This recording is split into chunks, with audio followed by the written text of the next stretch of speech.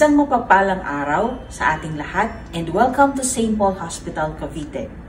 I am Sister Mercy Corazon G. Bangot, SPC. I am 52 years old and 28 years in religious life. I am very happy and grateful for this gift of consecration through the congregation of the Sisters of St. Paul of Chartres, or known as the SPC congregation. I have been to various SPC schools before, but a few years ago, I was shifted to the healthcare ministry, and this is my 5th year. Currently, I am assigned here at St. Paul Hospital, Cavite. So join me as we go through the life and mission of the SPC sisters right here at St. Paul Hospital, Cavite. Tara na!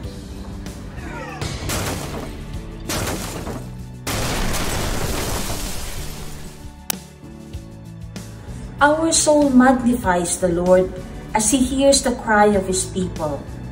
He has looked with favor upon us and blessed us to share His very life and love here in St. Paul Hospital, Cavite, to deliver His people from their maladies with His saving and healing action through the Sisters of St. Paul of Chartres Healthcare Ministry. St. Paul Hospital, Cavite started out as a medical research center formerly known as the Jose P. Rizal Medical Research Center.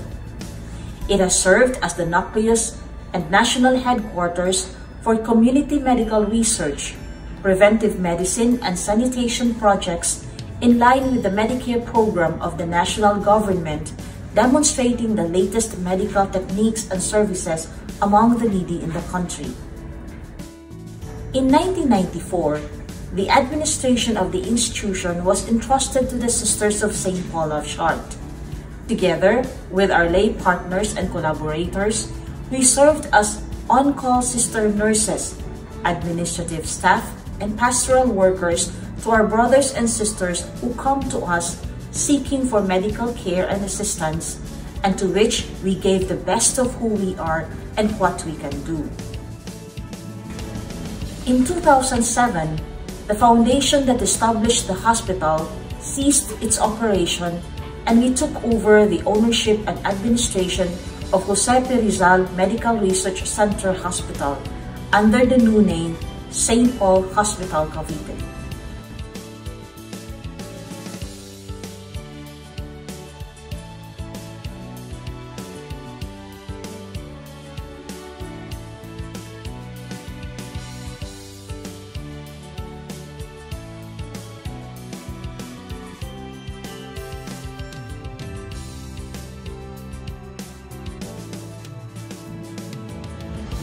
Our mission life in the hospital entails a lot of trusting and entrusting.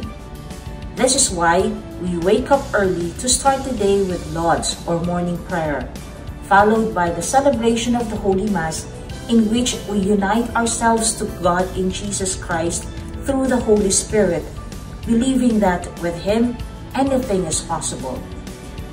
The collaborative work in the ministry, where fullness of life is given and taken, allows us to grow in our knowledge and love of God. It accords us with opportunities to see God in all things, in and through our daily interaction with one another as a community, with the doctors and personnel in our shared mission, and in the faces of brokenness and pain among our own patients and their families.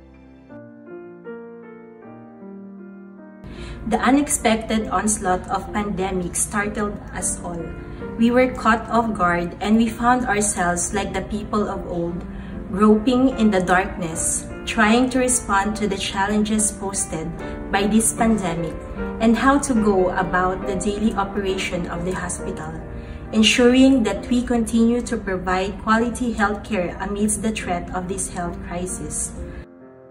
A lot of things happened since March of 2020 that brought about so many changes in our ministry. Some important activities have to take on a new phase, like that of our regular feeding program, which we needed to divert to Hapag ni San Pablo as our community pantry initiative. Some institutional celebrations were celebrated through sharing of goods to neighboring families in need. Other activities also gave way to intensified praying of the Rosary, training for lectors and commentators, and deepening a personal connection and interaction with one another. The patient visitation and interaction with family members or watchers continued, but with strict observance of health protocols. Indeed, so much has happened. We have seen death in its many facets. We saw the anguish and pain it has brought to people who have lost their loved ones. We saw the many phases of poverty and misery brought about by this pandemic. We saw the desperation of a lot of people trying to survive this phenomenon, and the battle continues. Yet, we remain hopeful because in all these things that happened, we experienced the emergence of life, solidarity, unity, compassion, and the gift of faith, hope, and love, and its most tangible form and beauty. Being faced with the realities of life and death in the daily operation of the hospital is both a blessing and a challenge. Nevertheless, it continues to shape us and help us grow in our relationship of love and service of God and our brothers and sisters. In our experiences of joys, blessings, challenges, fears, and uncertainties, our life of faith, hope, and love becomes alive and real as we are led to grow in piety, perseverance, and fidelity to God and the mission He has entrusted to us. In all of this, our congregation is always there, providing us with the necessary direction and help to let us remain focused on God and His concerns. The battle is not yet over, but we keep our peace in God. God has been so good to us. He has gifted us with so much faith, hope, and love that we cannot help but give. Hence, we will continue to give ourselves in love and service of Him and our brothers and sisters. We will step out in faith each day, believing that His grace abounds all the more at this time. We will continue to seek inspiration from Him, who promised to be with us always. Nothing can stop us now, for with our patron St. Paul we profess, in life and in death, we are the Lord's. Caritas Christi, urget nos.